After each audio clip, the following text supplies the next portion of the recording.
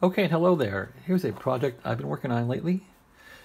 It's Saturday and it's October 23rd, and I cleaned up the garage and I found a couple of old PC power cords. I went to PC Power Supplies, common power cords, and I thought, hey, this is time to rewire this AC-4 Drake power supply. So I was actually able to use the same grommet here that worked with the old power cord. So the old power cord was this 2-wire from 1968 or something, 2-wire power cord, which is not good for safe operation with a grounded power plug. So I was able to squeeze out this grommet with some needle nose, just squeeze that and pull the old power wire out. And I was able to use the same grommet by smashing this down really hard with needle nose and pushing that grommet in, and it's not gonna come out. I'm really happy with I could use the same grommet from 1968 with new wiring. So anyway, that's that. The new wire is, of course,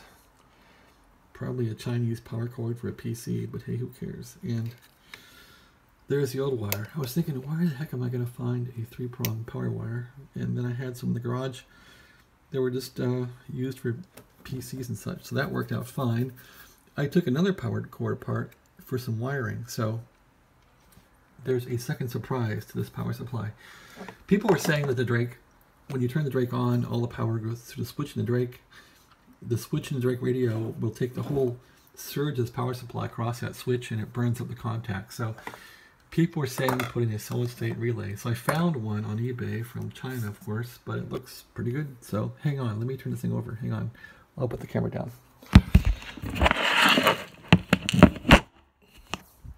Ta-da! Okay, power supply is turned over, and look at that. There's the new solid state power supply. So I have some neutral going in here and some power from the Drake switch, and this is, of course, where the Drake switch was, going across to the primary of this bad boy transformer, and that's it.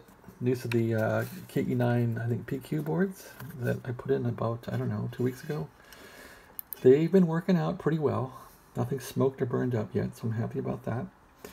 And now I got this thing in here, so I've not tested this yet. It may work, or maybe I wired it wrong. I hope not, but well, I'm going to put the radio on this guy and see if it works. So that's about it for the Drake power supply. In fact,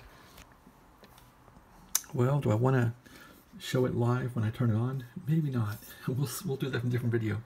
Okay, well, that's it for the Saturday. Drake AC-4 power supply updated with this little board. Let me get a picture of the board so you know what it is, or this little device. Bought that on eBay, and I actually searched for Potter and Brumfield, and that came up. So that's about it, people. I'm hoping that works. It supposedly does how many amps?